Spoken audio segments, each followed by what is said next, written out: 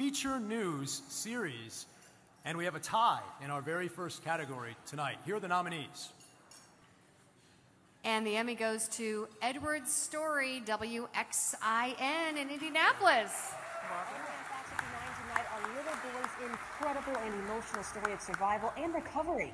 Emergency responders did not think this 7-year-old boy would even live when they pulled him from the school bus crash just 2 months ago. Hi, everybody. I'm accepting for Ray Quarterpassi. He couldn't be here tonight. Thanks, though.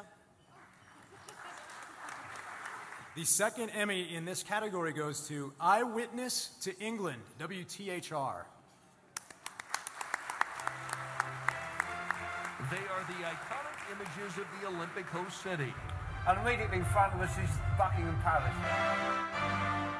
Must-see attractions on every guided tour. Piccadilly Circus, the London Eye, Trafalgar Square.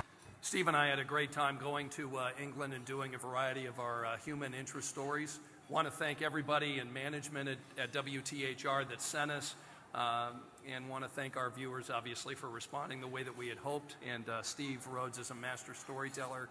He makes mediocre writing look really good. So again, thank you so much.